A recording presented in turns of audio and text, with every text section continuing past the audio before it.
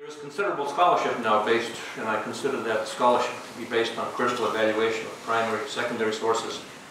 But it's also obvious that in some cases, polemical and politicized outlooks influence the narratives.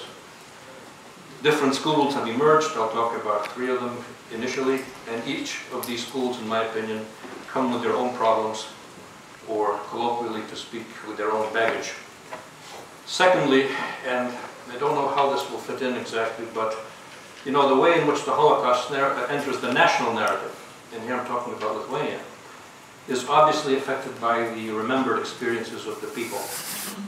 I mean, historical writing inevitably arises from, and thus is inevitably affected by the experiences, memories, and biases of the society in which it is practiced. In fact, it would be quite strange if historians remained unaffected by their own past, that is, the experiences of the community from which they spring. All 3 Baltic nations experienced violent transformations of their societies from 1940 to the 1950s, the memory of which has been internalized by very large segments of the populations involved. A grasp of the lived experience of war and occupation by the Lithuanian people, and here I have in mind the ethnic Lithuanian people during the mid-20th century, is crucial to understanding how the narrative of the Holocaust evolved within the country itself, particularly in the post-independence period I have in mind since the late 1980s and 1990. The Holocaust in Lithuania occurred within the context of wartime and post-war experiences, which differed sharply from those endured by people outside of the region, which has recently been christened as the Bloodlands. It is my contention that this experiential gap, this difference, has yet to sufficiently inform Western historians and their reading publics. Let us start by briefly outlining, and I've done this last time we were here, so I apologize for repetition, what I call narratives of old. Now, in fact, before independence, and in fact, the commemoration of the Holocaust in Lithuania began as early as 1944, when the Lithuanian-Jewish Museum, which was the only such institution in the USSR, it was founded by returning survivors who organized, I think, the very first post-war exhibition on the genocide. It was called The Brutal Destruction of the Jews During the German Occupation. This, however, did not last, and in June 1949, the Soviet-Lithuanian government reorganized cultural institutions and effectively closed this museum.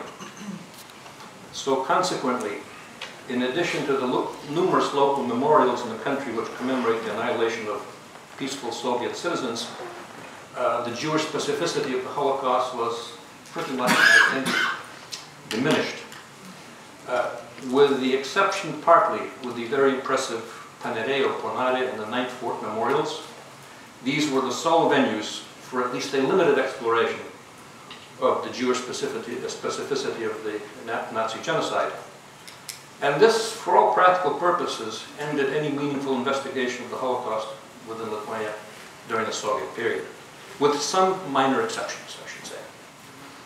Now, as far as historical literature is concerned, I look at 3 views of Lithuania's Holocaust, which dominated until the late 1980s and are to some extent, minor extent, still relevant. And now, allowing for simplification, I divide them into Soviet, Western, including Jewish, and then Lithuanian perspectives, such as they were at the time. Now, Soviet narratives, very briefly, emphasized, of course, the service of Lithuanian bourgeois nationalism to the Nazi cause, and its main purpose was political, to discredit the anti-communist diaspora in the West, and also to discredit the post-war armed struggle against the Soviet occupation. And this anti-emigre propaganda began to sort of reach the peak somewhere in the 60s and 70s, and also concluded with very high-profile trials of former police battalion members involved in the mass shootings of the Jews. There was a limited recognition of the Jewish genocide in some works. There was, for example, a very fine book called Soldiers Without Weapons, which dealt with rescuers. And it was, for the time, 1960s, fairly objective and informative. But most of the Jewish struggle against the Nazis is conflated with the communist sort of framework at the time. So in any case, this narrative obviously met some resistance among the population at large. And parts of that narrative, particularly the narrative of the Red Army as liberator, played very poorly for understandable reasons. I should add that during the Putin era, some of this kind of historiography has revived. There's recent Russian collection of documents, for example, insinuates that the Zionist movement of the late 1980s somehow has a connection with this Nazi past and is threatening the Russian minority. Actually, I was at a conference in Berlin a few weeks ago, and there were people from an institute where the historian Alexander Dukov is prominent. And this is a sort of a slick and nuanced apologia for Stalinism. They gave me some literature. And their sort of narrative, I think, also has this politicized sort of aim. So this is one of these narratives. I mean, the Soviet version suffered from its obvious transparent political agenda.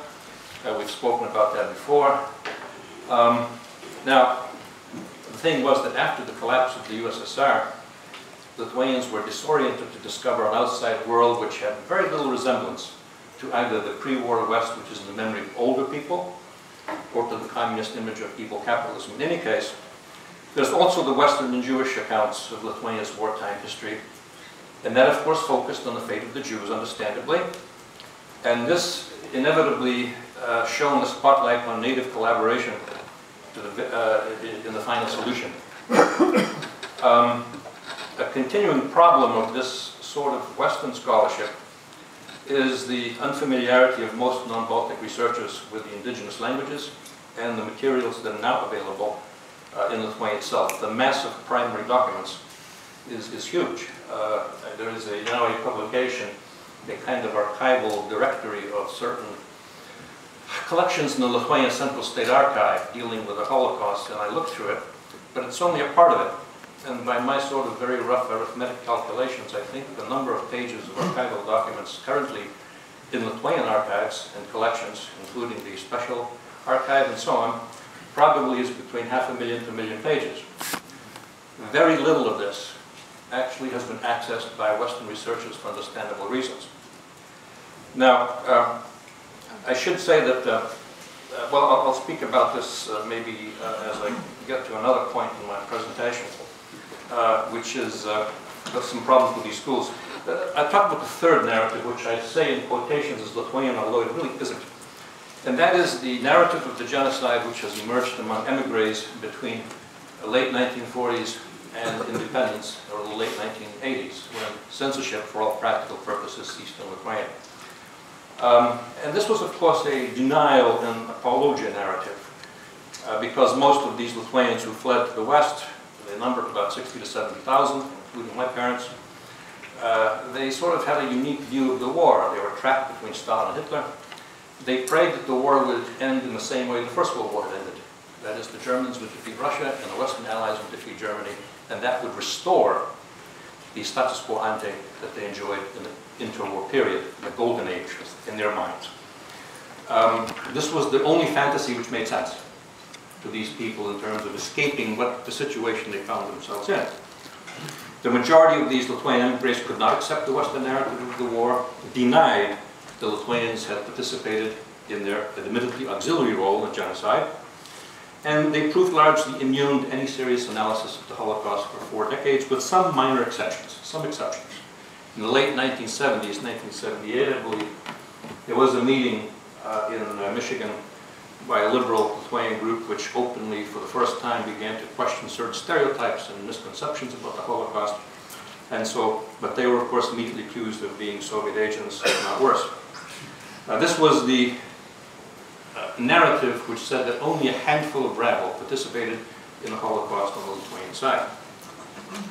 Now, and particularly in the late 1980s, because of the operation of the US Justice Department and accusations against primarily Lithuanian and Ukrainian DPs of participation in genocide, this evoked a kind of a defensive response, which further diminished any prospect for sort of insightful, reflective consideration of what had happened to the Jews during the war.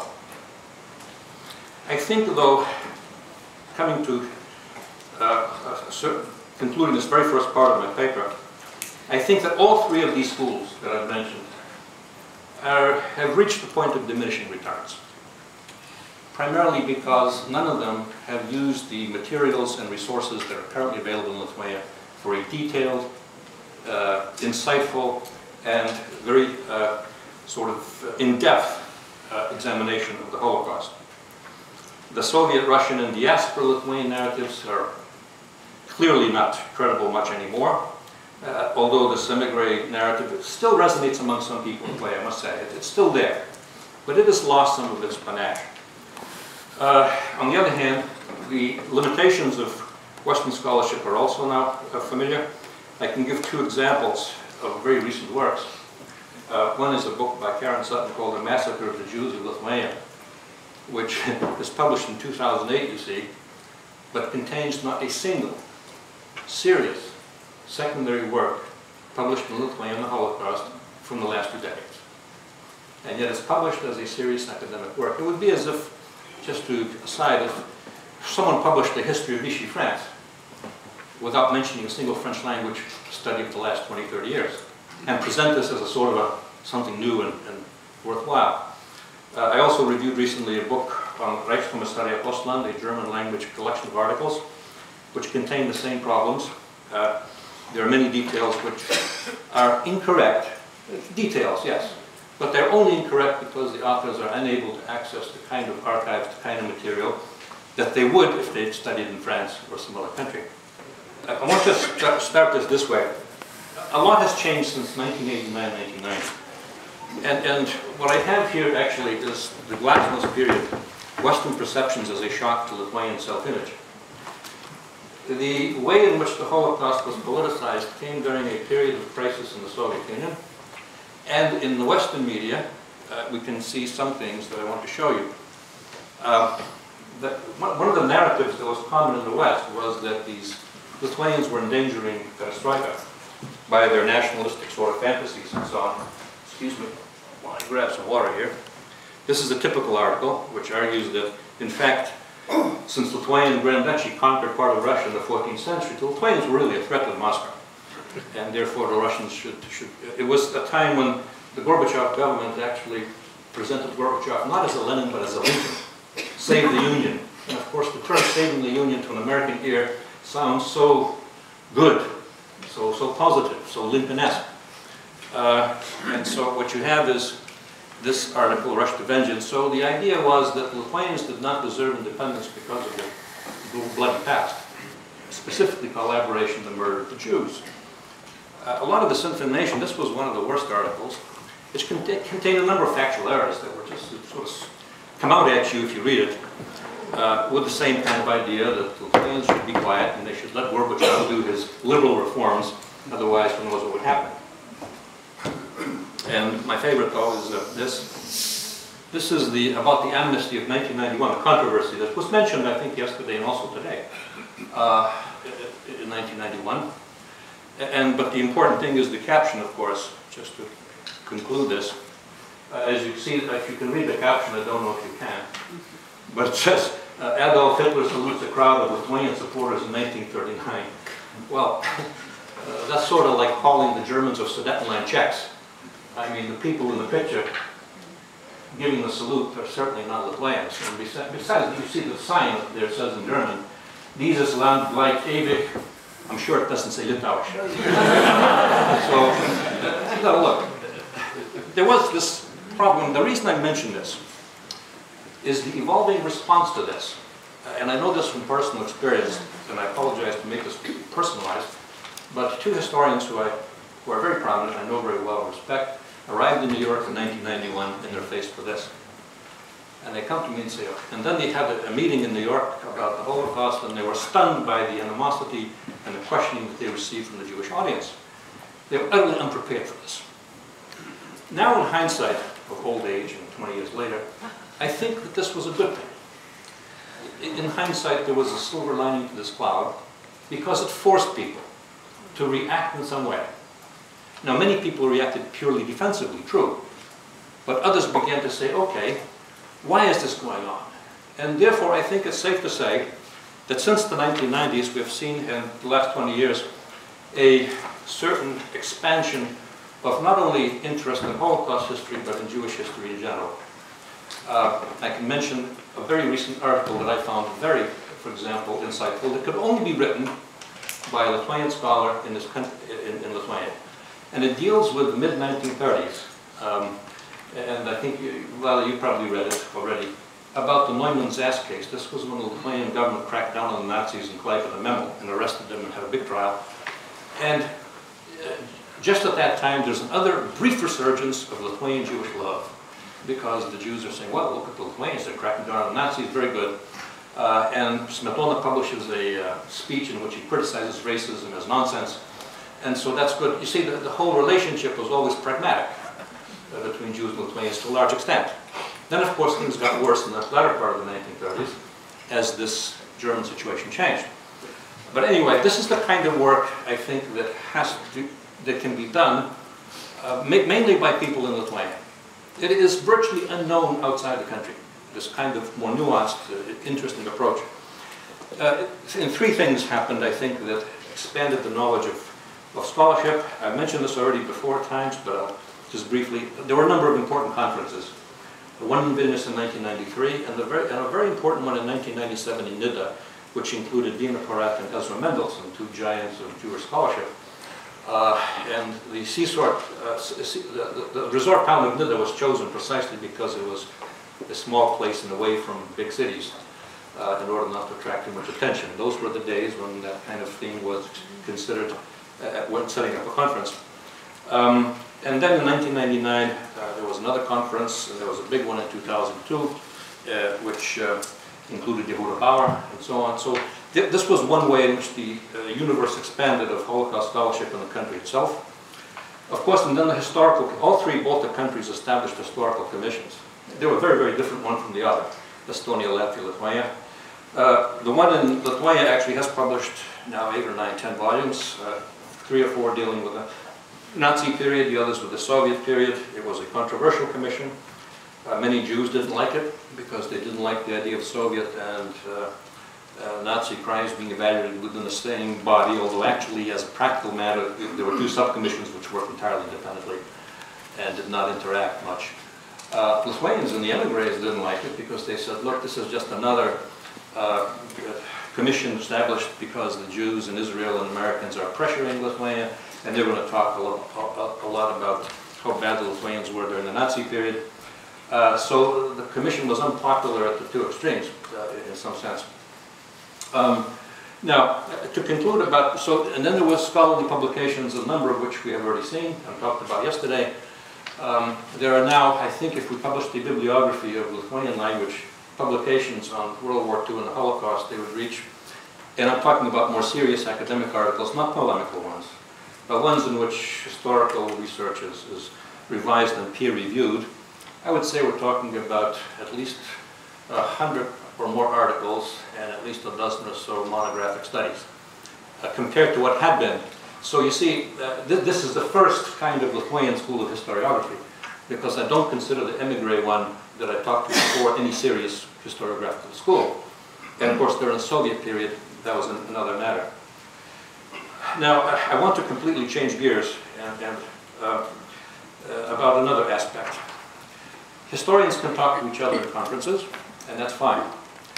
But historiography would not mean much if there was not an attempt to approach a wider reading public. Now here we run into several problems. And I want to highlight one, and I apologize for a very shameless strategy here. I will inject my own family's history into a narrative to make a point. And it refers to outside academia. I'm talking about the lived experience of Lithuanian people and why sometimes the Holocaust does not quite resonate in the same way as it does in the West. This is the Vilnius cemetery. My grandparents are buried there, uncles, aunts, cousins, at least a dozen.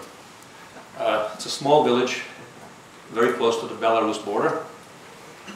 Very scenic, by the way. A typical Catholic cemetery of the time, period.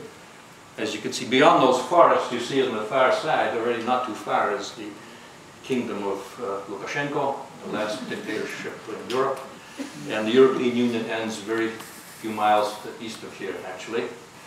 A very interesting spot. But what's important here is not that. There are 3 gravestones in the cemetery. One belongs to the family of Anna Komorowska, who is the grandmother, her daughter Mariana Ulbinova, and their children. 4 children. They are, if we read it here, Tadeusz is the youngest at 4 months. They all died, as you can see, those in the Polish, tragiczną śmiercią, bottom wieczny pokój. This is a part of the country where Polish, Lithuanian, Belarusian identities shift and overlap. Part of the family is called Komorowskas and part of them are Komorowskis. My uncle's wife was a Komorowska, or Komorowskaite, she would say. So these are 4 families in the cemetery, by the way. There's the Sužiedėlis, Švedas, Komorowski, and Ulbinas. There are 4 basically predominant families in the cemetery. They all were intermarried, they knew each other, their lands were close. You see, this is another gravestone. This is a Lithuanian one. And it's, those who know Lithuanian, it's the gravestone of a young man, Juozas Švedas, 19 years old. Also died tragically, as they would use that language. Oh, he was murdered, actually. That's what it means. They didn't die in an auto accident. And there's another one. This is the gravestone of Maria Komorowskaite. She was wounded on the same day, but she died later. She was 17. Now, why do I tell you this story?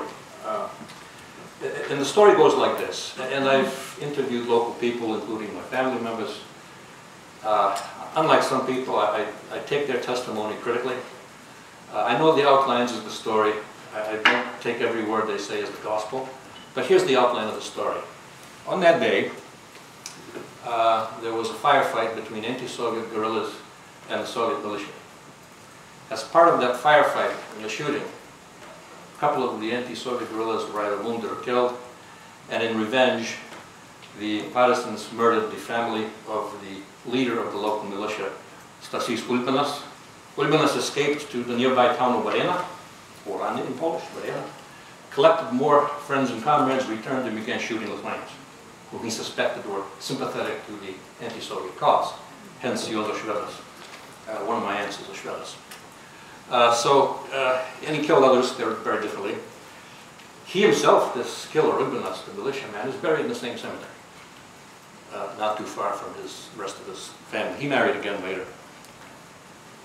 It's the date that's on the tombstones that's important here, May 8th, 1945. This is London on May 8th. I don't think the families in that cemetery had much to celebrate, of course, that day. This is the day of their death. It reminds me of something when I first visited the cemetery in 1974, of what my uncle told me.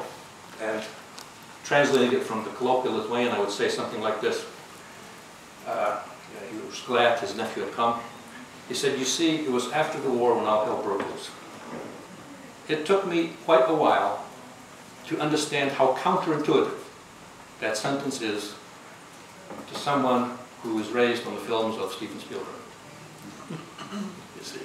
But it is the lived experience of these people. Ethnic Lithuanians, it can be proven statistically. I think I've done some calculations, and right now I think they're about 8 or 9 times more likely to die from a Soviet bullet between 45 and 53 than during the Second World War. And this is not only the experience of Lithuanians, but also the other 2 Baltic nations. Now, another point I want to make, this is a statue not far from the cemetery, actually. I'd say it'd be about a 10-minute drive from the place we saw. It's a town called Pirčiupas, now Pirčiupai, they say. It's a very famous statue, the mother of the mother of Pirčiupas. This was a town, 1944, on June 3rd.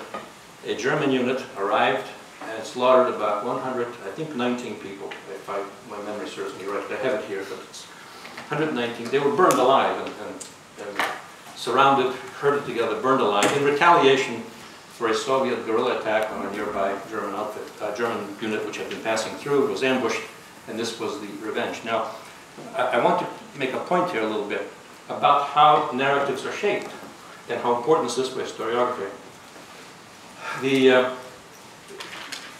Again, east of those forests, not very far, is Belarus. This kind of event, the burnings and the live burnings and the massacres committed by Nazis in Belarus was massive. In Belarus, there are hundreds of such villages all over the country. In fact, Belarus probably, I think, the latest historiography is probably one of the worst places in the 20th century in the world in terms of the violence committed against the civilian population. But in Lithuania, this is the only such instance of that particular kind of massacre, that particular type. And so therefore, not surprisingly, the image of the war in Belarus is quite different from that in Lithuania for understandable reasons. Now, in this kind of way, I want to say something that is almost, now I realize, is almost sacrilegious. From the Baltic perspective, the war of destruction in which the Holocaust occurred, the famous Vernichtungskrieg in German, a unique war on the Eastern Front. We shouldn't confuse the two fronts. They're entirely different types of warfare. Is counterintuitive to the extreme. The war begins in 1941 June as a liberation and ends as destruction. This is exactly opposite to experience of the Jewish population.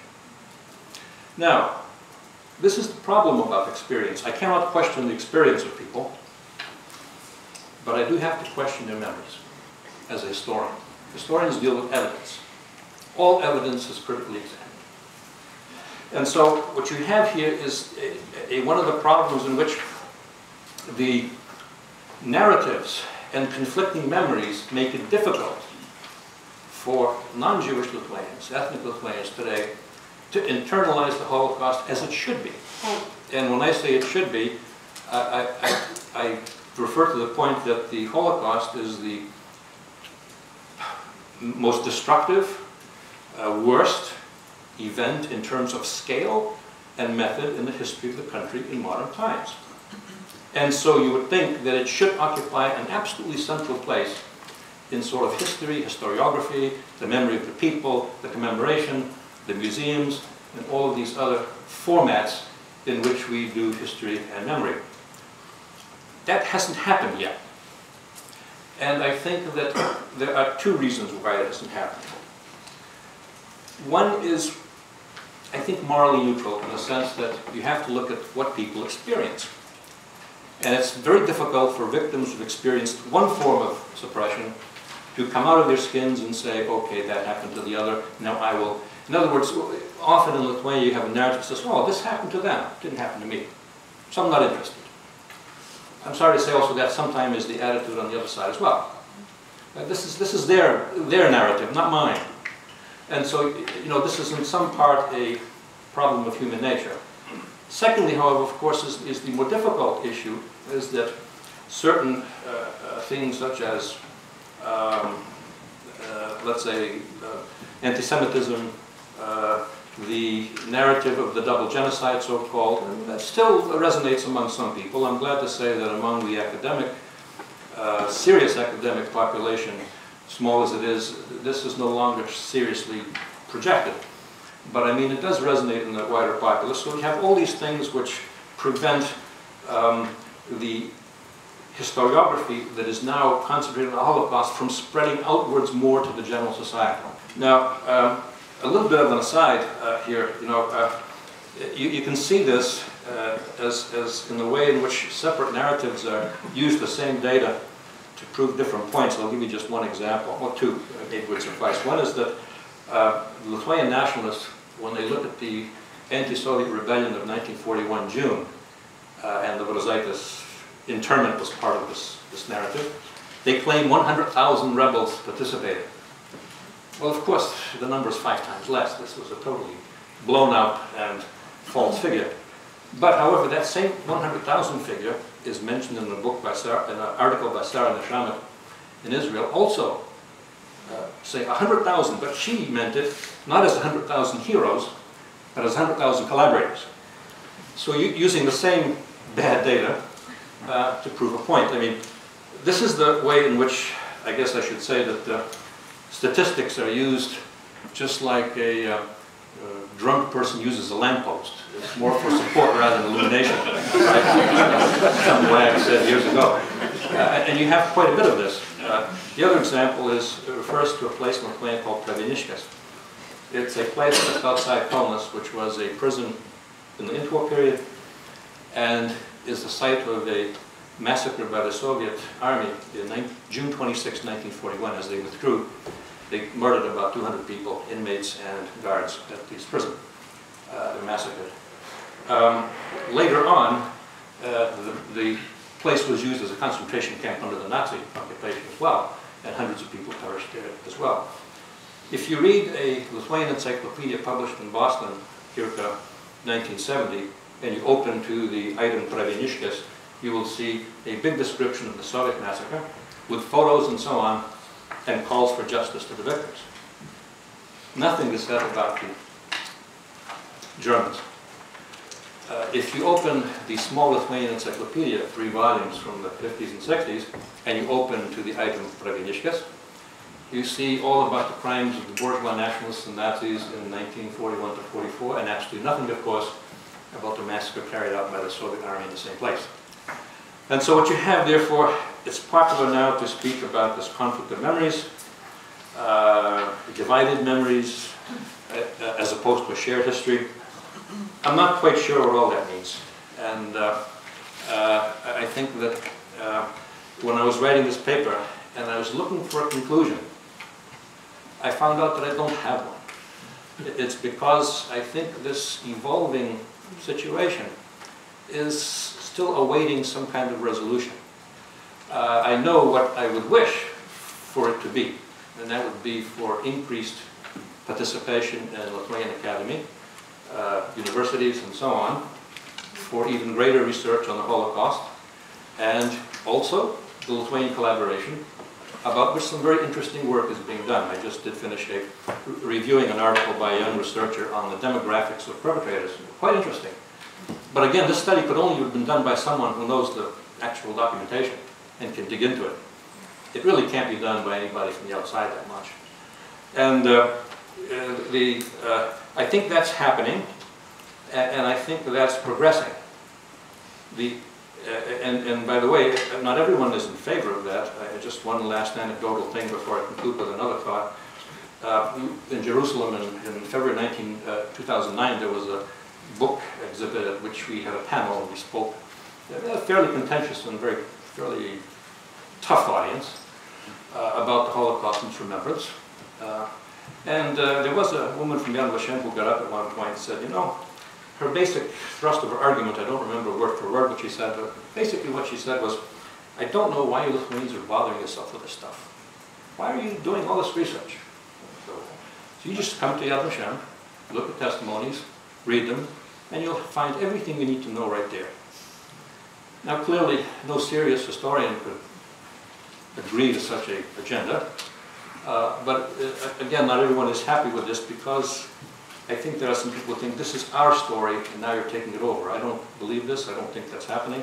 But anyway, I just wanted to point out that one anecdote as a kind of indication of, I think this is, of how we, you know, how sometimes contentious, in almost a silly way, this thing can become.